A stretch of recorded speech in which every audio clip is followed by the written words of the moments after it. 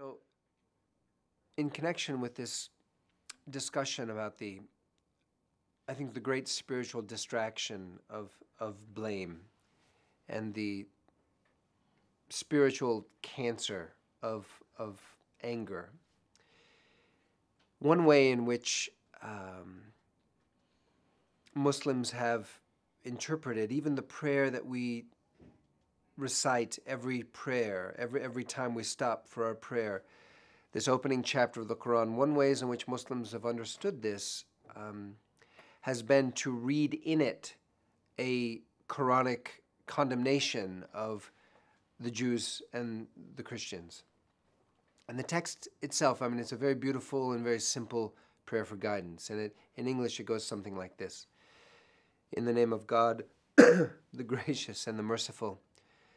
All praise be to God, the Lord of the worlds, the gracious, the merciful, the master of the day of judgment.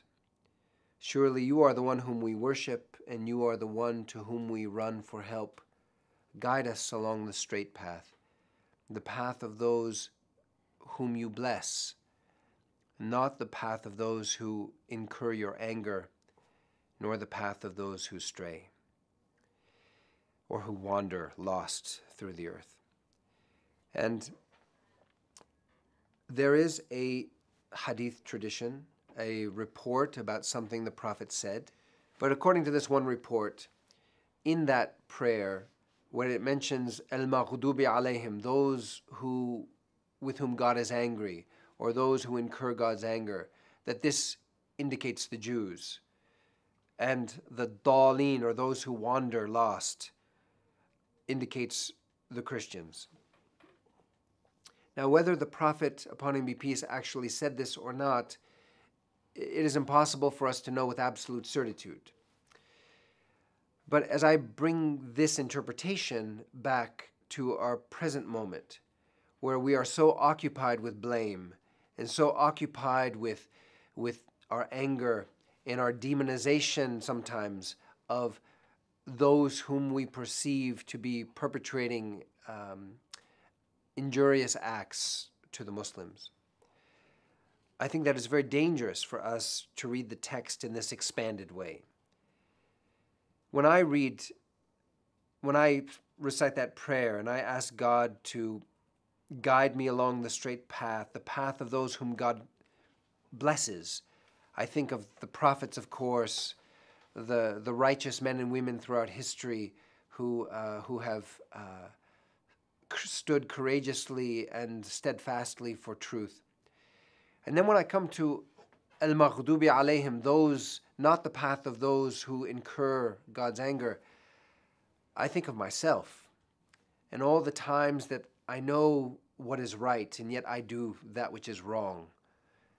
And so I'm asking God there to save me first and foremost, not from the Jews or from the Christians or I'm asking God to save me from my own capacity to do evil. And I think this is absolutely crucial for us.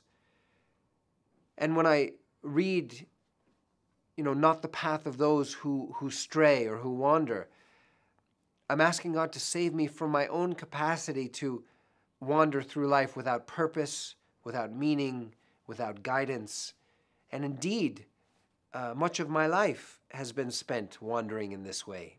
So when I beg God to save me from the path of those who incur God's anger, first and foremost, I have to ask God to save me from myself, long before I worry about other communities and their perceived acts of injustice or their perceived acts of piety.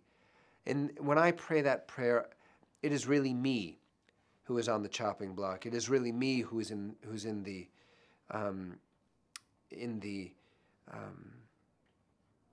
that theater of justice.